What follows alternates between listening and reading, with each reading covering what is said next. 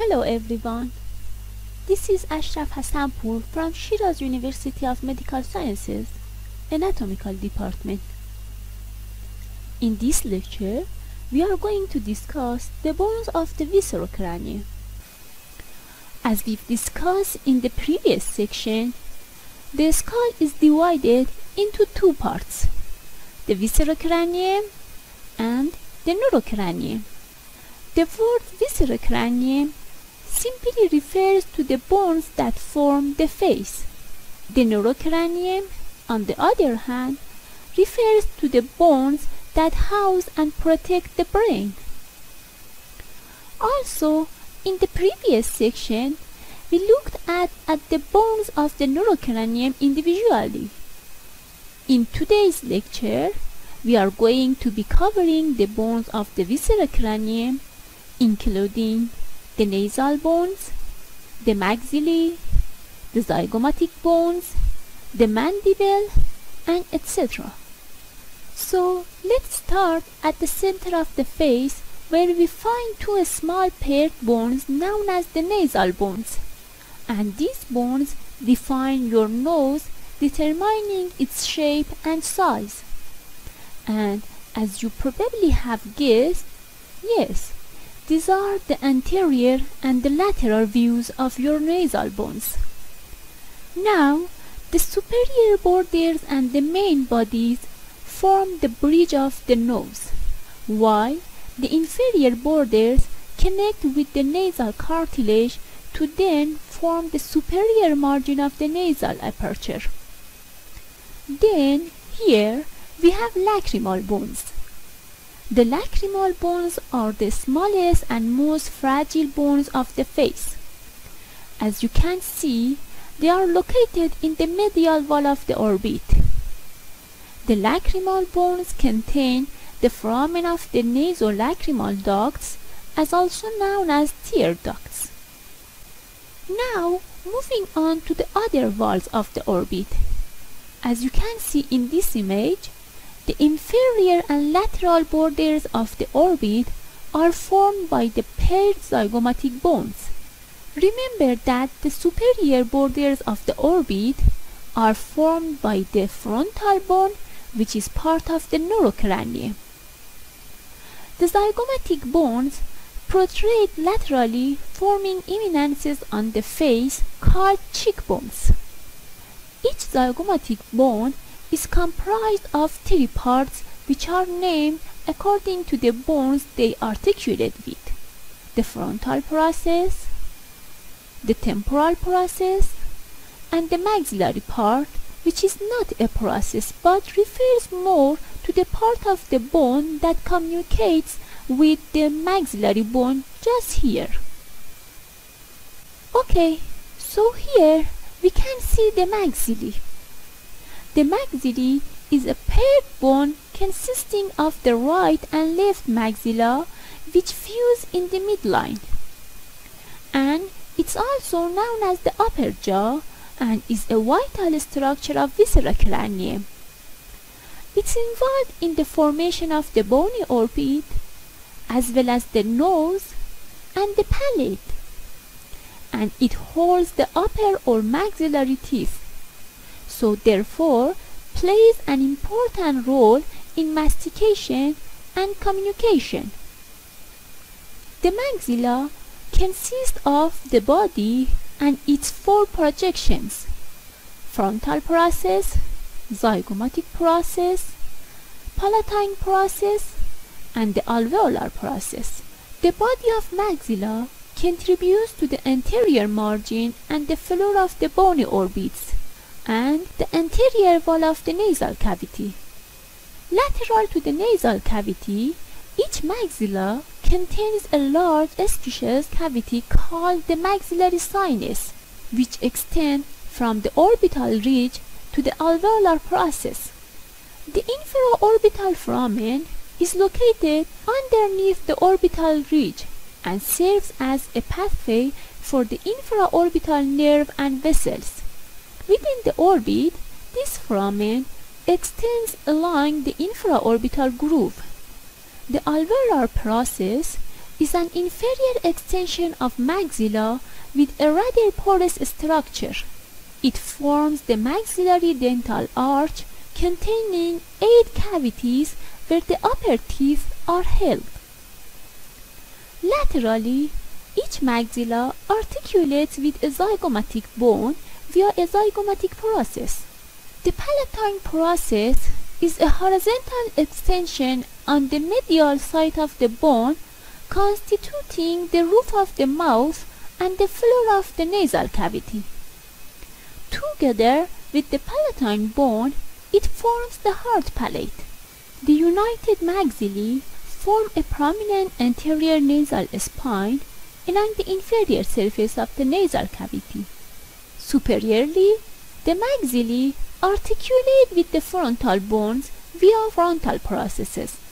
And lastly, the incisive foramen can be found on the median line just posteriorly to the incisor teeth, where the nasopalatine nerve and greater palatine vessels pass through. Let's move on to the next bone, here, that we can see from a posterior view of our skull. This bone is known as the palatine bone. The palatine bone is a paired bone located between the maxillae and the trigoid process of the sphenoid bone. It composed of 2 plates, the horizontal plate and the perpendicular plate, which are connected and form a characteristic L-shaped bone. Please note that together with the palatine process of the maxilla, they form the bones of the hard palate. Also, the bone features 3 processes: orbital, sphenoidal, and pyramidal process, which, as you can see here, is located between the sphenoid bone and the maxilla. So by these structures, the palatine bone participates in building the 3 cavities within the skull: the oral cavity, the nasal cavity, and the orbits. The next bones are inferior nasal conchae. Within the nasal cavity, there are 3 pairs of nasal conchae. These are projections of thinly rolled bone which humidify, warm, filter, and directs the air we breathe. The superior nasal concha and the middle nasal concha are projections of the ethmoid bone and are considered part of the neurocranium. However, the inferior nasal concha do not project from the ethmoid bone and instead are considered separate facial bones. They are also typically the most visible conchae through the anterior nasal aperture. In the nasal cavity, also we have vomer bone. The vomer is a singular bone that runs vertically within the nasal cavity, separating the left and right sides. The vomer has a triangular shape, and when we view it laterally, resembles a farming plow. It articulates along its midline with both the maxillae and the palatine bones. Its curved, thin horizontal projection, called the ala, meaning wing, articulates superiorly with the sphenoid bone. The vertical plate of the vomer articulates with the perpendicular plate of the ethmoid bone. Anteriorly, both the vomer and the perpendicular plate of ethmoid bone form the bony nasal septum. Now this time I am going to be dealing with the mandible. The mandible forms the entire lower jaw and it's the only bone in the entire cranium that does not articulate with its adjacent skull bones via any sutures. It supports the inferior teeth and provides attachment for muscles of mastication. The mandible has a horizontal body and 2 vertical to oblique ascending posterior regions called the rami. Each ramus meet the body at a corner called the angle of the mandible. The point of the chi is the mental protuberance. On the anterolateral surface of the body, a mental foramen penetrates the body on each side of the chin to provide a passageway for nerves and blood vessels. The alveolar part of the mandible is a thickened area that contains the alveoli and the roots of the teeth.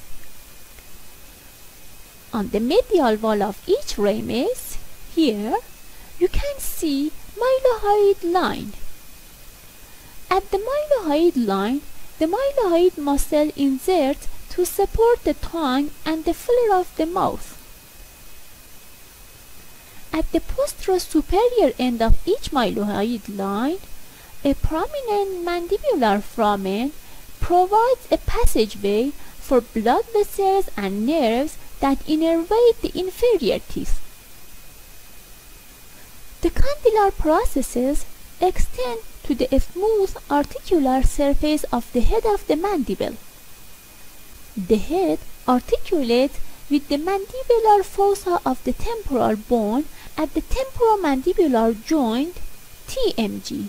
This joint is quite mobile that allows us to move the lower jaw when we talk and chew.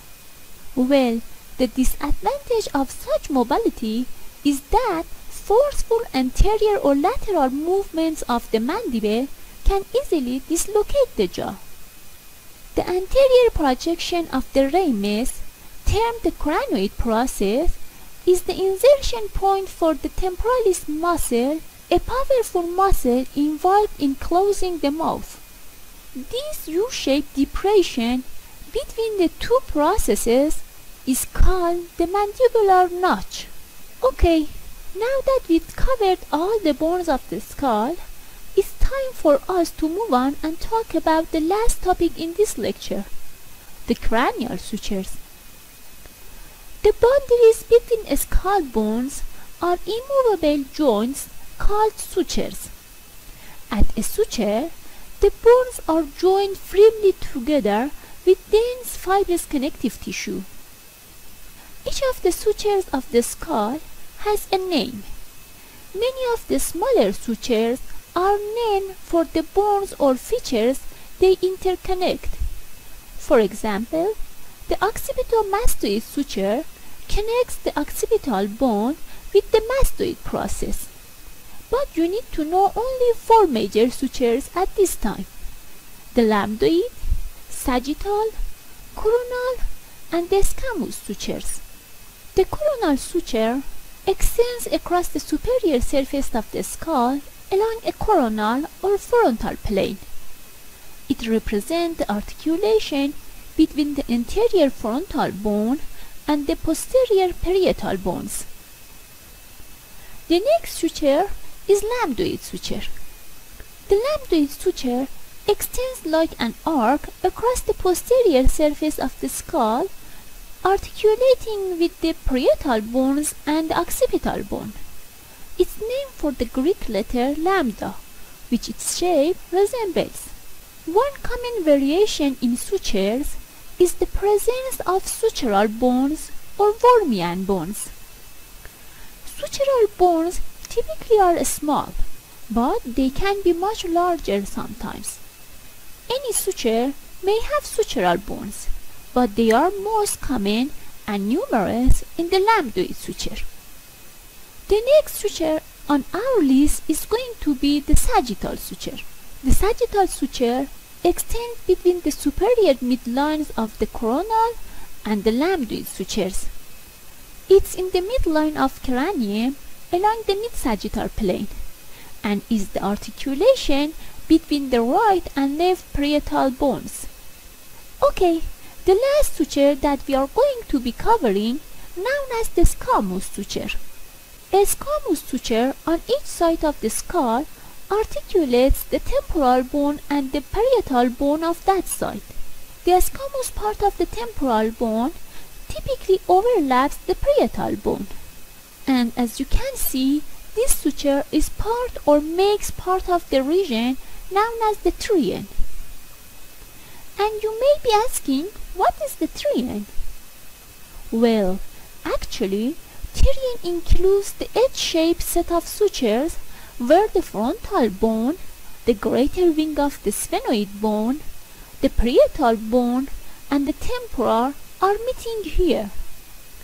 This is an important site because the anterior division of the middle meningeal artery lies deep to the tree. In roadside accidents, this artery at tree may be ruptured, leading to clot formation between the skull bone and dura mater, or extradura hemorrhage. Okay, thanks for sticking with me throughout this lecture. In the next lecture, I am going to be talking about the different views of the skull and describing the different structures that can be seen from these views. Actually, in the next lecture, we will review all the structures we've learned until now. Happy studying and thanks for watching.